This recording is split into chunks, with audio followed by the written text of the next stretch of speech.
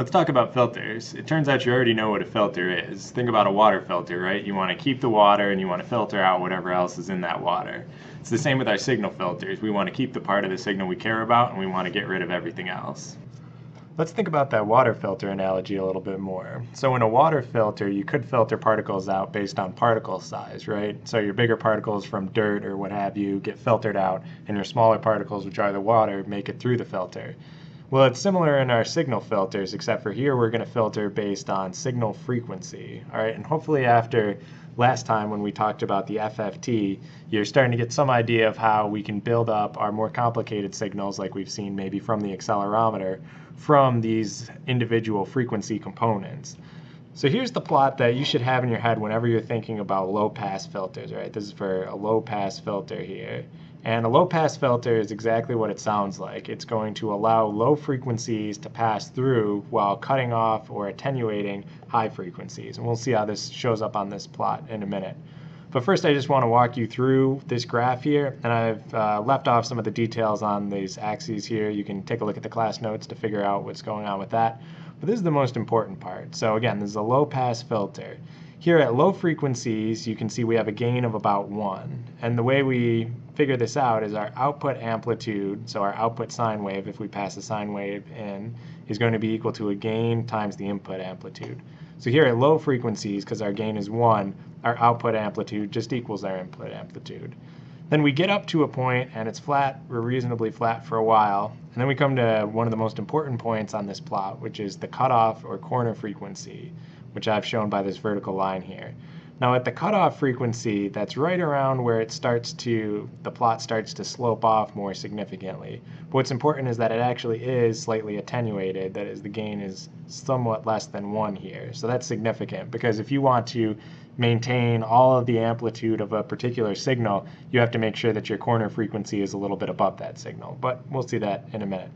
Now after the corner frequency, the gain starts sloping off more and more, so that our high frequencies are getting cut down in amplitude. So let's say we had a gain of 0.1 and we had an input amplitude of 1, then our output amplitude would just be 0.1. Let me show you another picture that helps me think about what a low-pass filter does. And you could figure out the details for a high-pass filter, which we also talk about, but basically it's just this plot here flipped around so that the lower frequencies are getting cut off and the higher frequencies have a gain of around 1. So now in this picture, the way I think about it, I have a bunch of input sine waves with the same amplitude but different frequencies down here. And I want to know what happens to those waves when they go through my low-pass filter. So these images are kind of what you could think about, like this is what you would see on your oscilloscope, right? If you were to measure the input with your oscilloscope and also measure the output, this is what would happen. If you had a low frequency wave that you put in, this lives kind of down here on our plot. So it's going to have a gain of about 1 and the output will be about the same magnitude as the input. Around the corner frequency, the output will be slightly attenuated, so this output magnitude is a little bit less than the input magnitude. And in much higher frequencies, the output will be significantly attenuated, meaning that our magnitude will be much less than the input magnitude. Maybe at this point this all still seems a little bit abstract and not all that useful, right? We got a bunch of sine waves, and we got some big sine waves and small sine waves, but what do we actually want to use these filters for? Well, to answer that, let's go back and look at our RC car example one more time. You remember we talked about how what we really want to do is find the real accelerations on the car that are causing it to either turn or accelerate forward.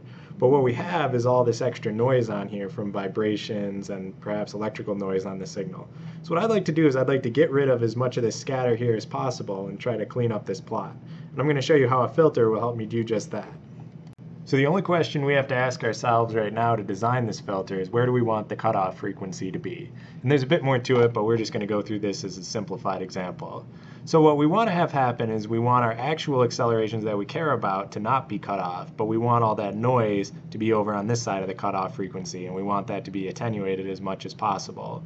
So what we're going to do is we're going to think about how to actually pick this cutoff frequency. So remember we generated this data when we were talking about the FFT. So this was the data that I collected while the RC car was sitting on a box. So we think we want to get rid of all of this from our final signal, right? And it turns out our FFT can help us set our corner frequency because we've got these peaks down here, and this is telling us what kind of frequencies show up in this signal, which we want to get rid of.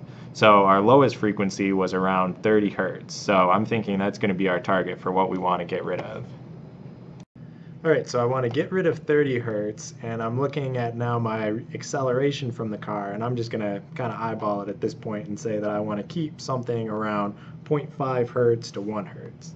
And again, I just kind of looked at this. You could come up with an experiment and do maybe another fast Fourier transform to figure it out. But that's what I'm saying, is I want to keep 0.5 hertz to 1 hertz. So I'm not going to really explain how I picked this cutoff frequency, but I'll give you a hint that if you look at the equation for the gain at different frequencies, that's how I came up with this number. I'm going with a cutoff frequency of 3 hertz to try to keep my 0.5 hertz signal and cut off the 30 hertz. The next thing I needed to do was to pick the resistor size and capacitor size that I needed to get the cutoff frequency that I wanted. So typically what I'll do is this. I'll figure out what capacitors I have sitting around, and then I'll design my resistor based on that. So I had a 0.1 microfarad capacitor sitting around, so I found out that I needed about 500 kilo ohms of resistance. But because we didn't have that in the lab, I just took two 1 mega ohm resistors and put them together in parallel to give me about the same value. Here's my low-pass filter actually built on the breadboard. I've got the accelerometer up here, and that's providing V in right here where it says X out. Then that goes through, I have 2 resistors, but they're the equivalent of one 500 kilo ohm resistor here. Here's my common node in the schematic, and it's this short bus here on the breadboard. So I'm measuring that common node as well. That's going to be my V out. And that's all going to be relative to ground, which is down on this strip here. And you can see my capacitor goes from ground to the common node, just like it does in the schematic. So I headed back outside, and here's the new data that I recorded.